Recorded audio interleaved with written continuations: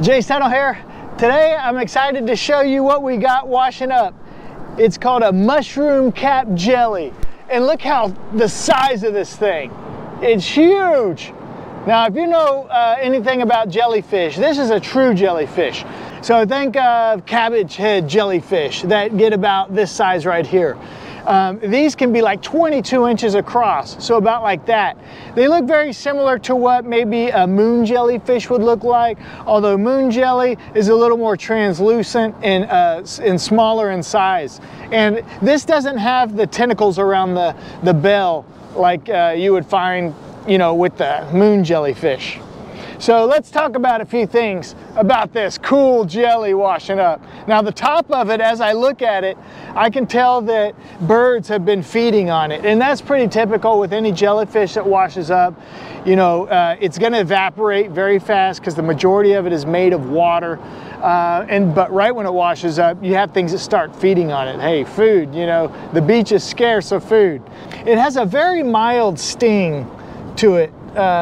Similar to probably a moon jelly, but what you'll see down here is you have these oral arms. Now most people might think that these are what can sting you, but no, that's how it's feeding, is by these oral arms down here. Oh man, the water's coming up. 6 inches from getting wet. Now why would they be called mushroom cap jelly? Well, they look like a mushroom. I mean, these things are, you know, round in shape. They have the oral arms coming off of it, and so if you could actually look at it, if it could stand up or if it's in the water, it would look like a mushroom. These things, you might be thinking, man, what do they feed on because they're so big? But they actually just feed on plankton. It's like any of those other jellyfish, you know, little microorganisms that are living out in the water. That's what they're feeding on. Okay, so we got this thing cleaned up here. Easier to see. This is the underside of it. You can see it has these oral arms hanging off. This is how it feeds. It's got his reproductive glands under here. And you'll notice, and I've seen quite a few of these on the beach. It's actually not that common to find them, but because they're only found in the Atlantic and in the Gulf. But whenever you look at it, you'll see like these kind of rays coming off of it, like these lines. And that's how you can really tell that the difference between this one and the cannonball jellyfish. I mean, besides this looks totally different. The cannonball jellyfish would have a big chunk of oral arms coming out that are solid, whereas these kind of dangle down in here. So, okay, look at the size of that. My hand is huge. So this is like, you know, really big size. Now these can actually have different colors associated with them as well. So they could be bluish. The bell part, which is the top part, can be have a little pink color to it, or even green.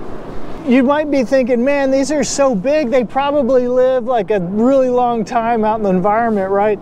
Well, as adults, they live less than a year. So they get this size in less than a year. So they grow very fast. Now I know one of the main things you're wondering is like, hey, can we eat these things? And the answer is yes. Over in Asia, they can be eaten pickled. So, you know, they'll chop up the bell and pickle it, or they dry the whole thing out and make it into a paste.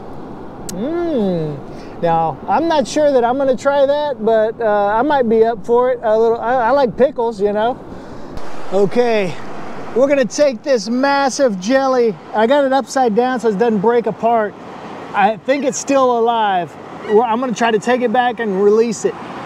These don't sting. I mean, they have stinging cells, but it's not gonna hurt you that bad. So these are pretty rare to find. So I'm gonna take this one back and we'll release it.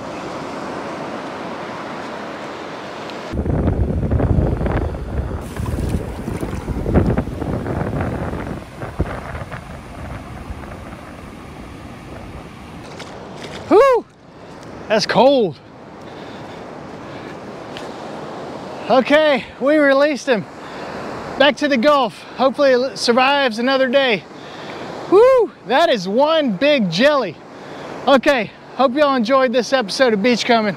We'll catch you on the next one. Bye.